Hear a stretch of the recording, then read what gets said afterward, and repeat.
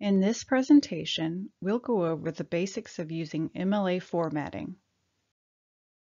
By the end of this presentation, you should be able to format an essay using MLA style, cite your sources within your essay using in-text citations, and cite your sources at the end of your essay using a works cited page. When writing an essay, especially one that requires research, you are generally required to use a particular documentation style to format your essay and give credit to your sources. Documenting your sources helps your reader find the sources that you use as support, and it adds to your credibility as a writer. There are 4 main styles, each used for particular disciplines. MLA, most commonly used in English and other humanities.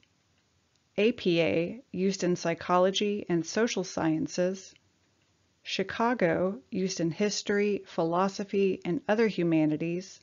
And CSE, used in physical and biological sciences and in mathematics. In this presentation, we'll be focusing on using MLA style, or the Modern Language Association. First, we'll go over the basics of formatting an essay using MLA style. Start with your heading in the upper left-hand corner of the page. Here, you should list your name, your professor's name, your course name and number, and the date. Note that the date format is day, month, year. In the upper right-hand corner of the page, 1/2 inch from the top, you should add your last name, a single space, and the page number. These items should repeat in the header on each page of your essay, numbering each page consecutively. Next, give your essay a creative and original title that reflects your thesis or main idea. Center your title below your heading.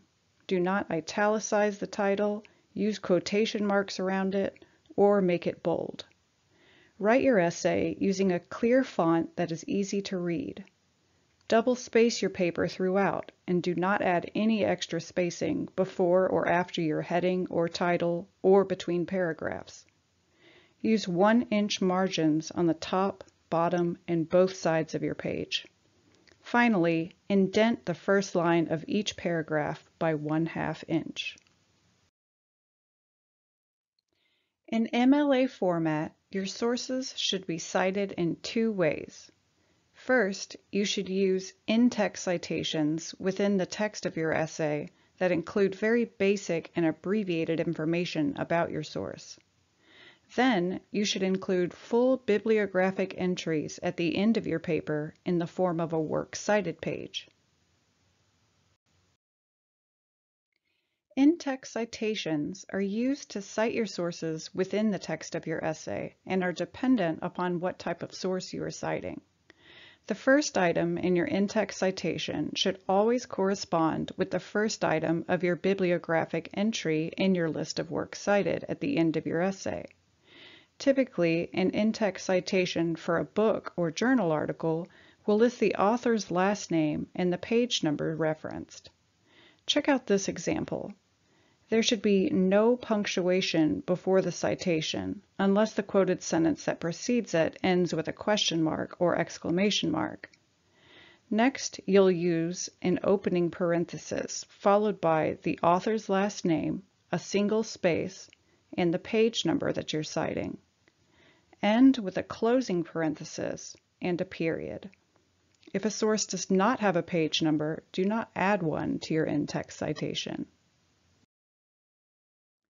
There are several ways to give credit to your sources using in-text citations within your paper.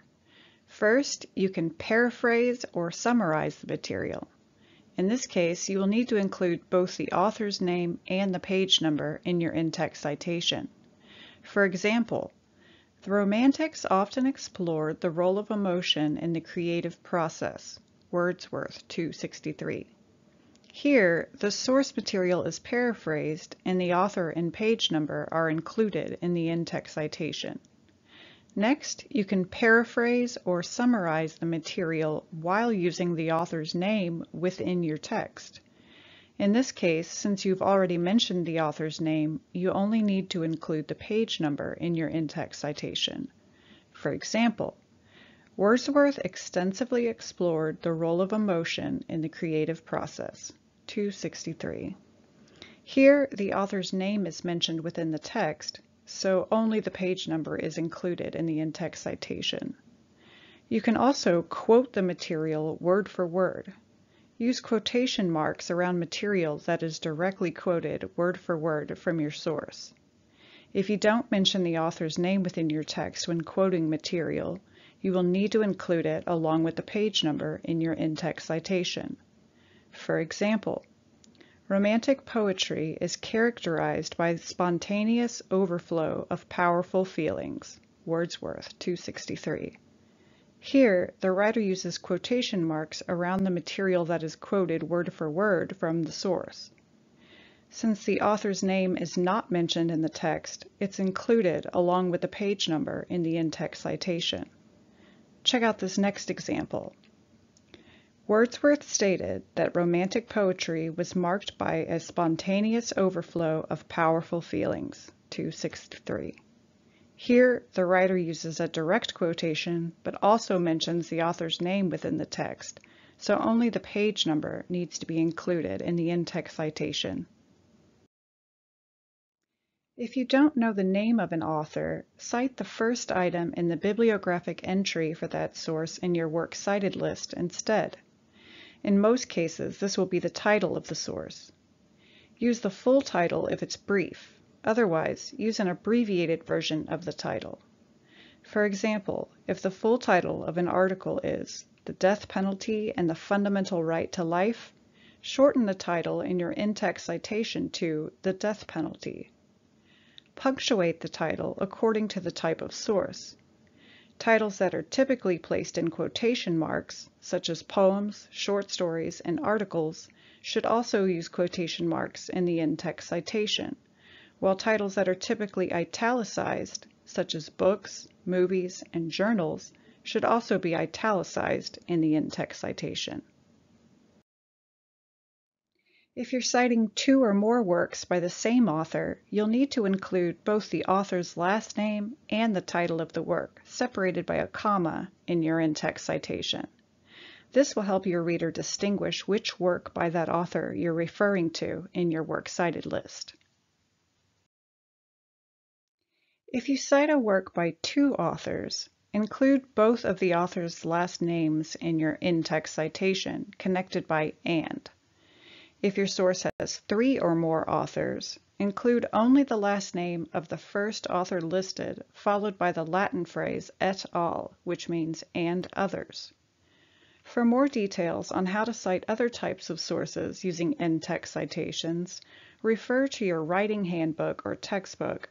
Check out online sources such as the MLA Style Center or Purdue OWL, or talk with your librarian. End your essay with your works cited page, which should be formatted using most of the same features as the rest of your essay. Begin your works cited page on a separate page at the end of your essay. Use 1-inch margins. Include your last name and the page number in the upper right-hand corner of the page, continuing consecutively from the previous page. Title your page Works Cited if you're citing multiple sources, or Work Cited if you're only citing one source. Do not italicize the title, use quotation marks around it, or make it bold. As with the rest of your essay, you should double space all of your citations. Don't skip any extra space between entries. Indent the second and any subsequent lines of each entry by 1/2 inch to create a hanging indent. Finally, list each entry in alphabetical order according to the first word of the entry. Now we'll talk a little bit about how to create your bibliographic entries for your works cited page.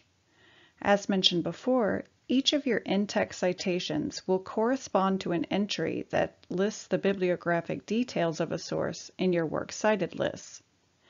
Each entry will include up to 9 core elements: the author, the title of the source, the title of the container, other contributors, the version, the number, the publisher, the publication date, and the location.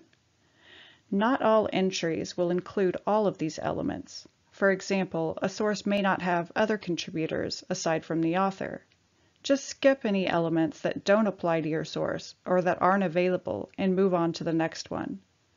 Follow each element with the punctuation that is shown in this chart, but be sure to end each entry with a period. Let's look at this example of a works cited entry of a book with one author. To create our entry, we should start with the first element and work our way down. We know that the author's name is Mark Twain. The author's name should be listed as last name, comma, first name. As shown in the chart, this element should end with a period. We also know the title of the source, Adventures of Huckleberry Finn. As mentioned before, titles should be punctuated according to the type of source. Book titles are italicized. Since this source is individually published and it's not a part of a larger work, such as an anthology, it doesn't fit into a separate container, so we'll skip that element. It also doesn't have other contributors, such as an editor or illustrator, so we'll skip that too. Additionally, the book isn't published as a particular version or edition, and it's not part of a numbered series, so we can skip those elements too. Next on the list is the publisher, and we can find that information on the publication page. The book was published by Oxford University Press, which we should abbreviate to Oxford UP. As shown in the chart, the publisher should be followed by a comma. We also know the publishing year. This book was published by Oxford in 1999. Finally, since we're citing the entire book, there's no need to include a location, such as a series of page numbers. And since this is the last element we're citing in this entry, we should end with a period. Now, this entry is complete and can be written out in its entirety like this. Twain, comma, Mark, Adventures of Huckleberry Finn, period. Oxford UP, comma, 1999, period. Now we'll look at an example that's a little more complicated, a journal article. First, we'll write the author's name, Greg Camfield, written as Camfield, comma, Greg. Remember to follow each element with the punctuation shown in the chart. Next, we'll write the title of the article. Since this is a journal article, we should place the title inside quotation marks. Next up is the title of the container. When the source that you're citing makes up a small part of a larger work, the larger work can be seen as a container that holds your source. In this case, the article is a small part of the academic journal titled 19th Century Literature. Here, the journal 19th Century Literature can be seen as the container for the specific journal article that we're citing, because the article was published within the academic journal. Since the journal article doesn't have other contributors or a particular version or edition, we can skip those elements. Since the article is numbered, we should include that information in the number element. Journals are typically numbered by volume and by issue number, written like this. The journal is published by the University of California Press, which should be abbreviated as U of California P. The journal was published in June of 1991. Finally, the article can be found on pages 96 through 113 of this edition of the journal, so include this information in the location slot written like so.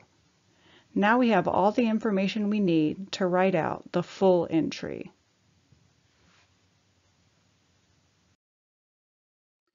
Now, I know that this is a lot of information to take in, but don't worry. You won't be expected to memorize all these details. After all, there are a lot of different types of sources and different ways to cite each element. When creating your citations, you should always refer back to your handbook or textbook as needed. The purpose of discussing all of these details in this presentation was simply to give you an overview of the basic elements needed in your works cited entries. Let's review. In this presentation, we discussed how to format an essay using MLA style, how to cite your sources within your essay using in-text citations, and how to cite your sources at the end of your essay using a works cited page. Thanks for watching!